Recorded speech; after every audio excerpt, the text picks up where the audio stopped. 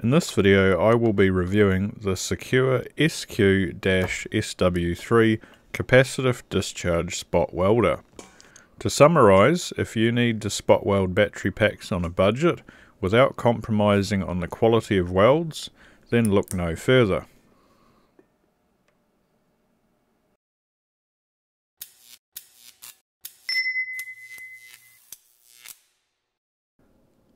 There is a link to purchase the kits in the video's description. Kits range from $199 to $238 US at the time of filming. The kit I have includes two types of spot welding electrodes.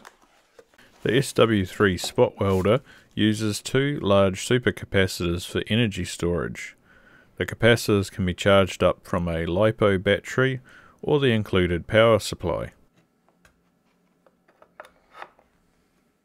A foot pedal, a heavy-duty set of leads with copper electrodes,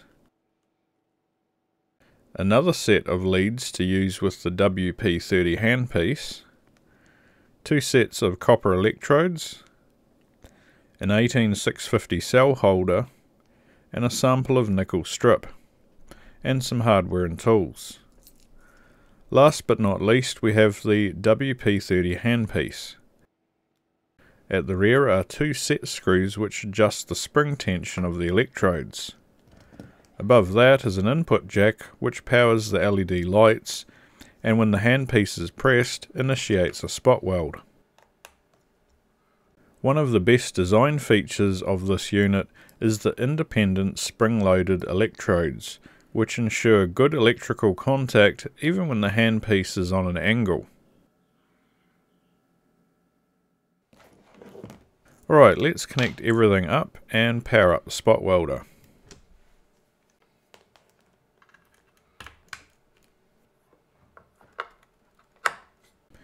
When you first power up the unit, it may take 2 to 5 minutes to fully charge. After that, the unit seems to quickly recharge after each weld.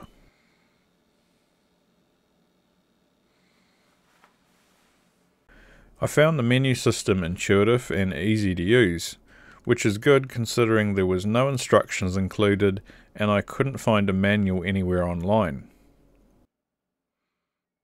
You'll notice there are two pulse settings called Pulse 1 and Pulse 2. There are several benefits to dual pulse spot welders, but without getting into too much detail, the first pulse is shorter and its purpose is to preheat the metal and remove surface oxides. This prepares the metal for the second longer pulse, which melts the metals together. In a nutshell, dual pulsing produces stronger welds and reduces the risk of burn through. When it comes to settings, you'll have to experiment since the manufacturer doesn't provide any guidelines for setting these values. For my first welds, I'll be using pure nickel strip that is 0.1mm thick. Although the strip is firmly welded to the battery cell, the weld was too hot and partially burnt through the strip, so I'll reduce the pulse time for the next weld.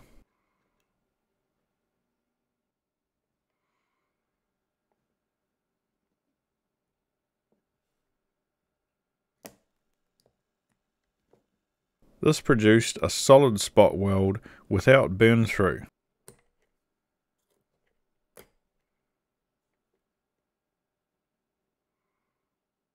I then moved on to spot welding 0.2 pure nickel strip.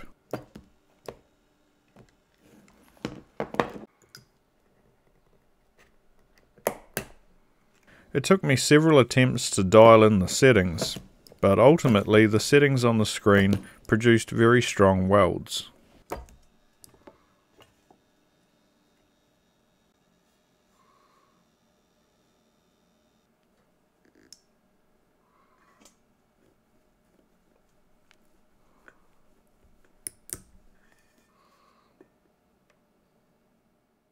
On the WP30 handpiece, the leads can be connected to the front or at the rear depending on your requirements. Connecting the leads to the rear will mean there is slightly more resistance in the circuit, So if you are doing very heavy duty welds with thick nickel strip, you'll want to connect the leads near the electrodes. The spot welder is also capable of producing multiple welds consecutively, and quickly tops up before I'm ready for the next set of welds.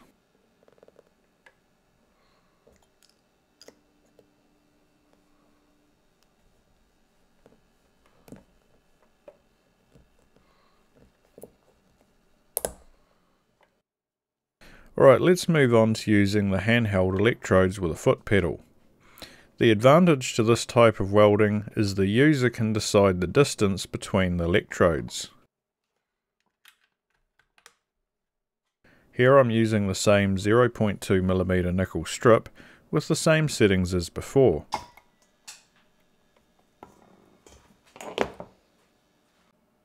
And the quality of the welds are very good.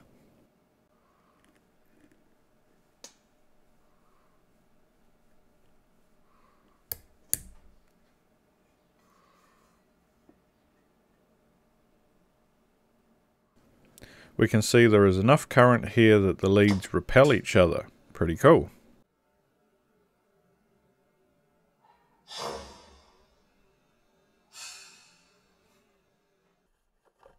Alright, now let's tear down the unit and see what makes the spot welder good. The rear cover has a direct connection to the supercapacitors, so whatever you do, don't short these contacts or you might meet your maker.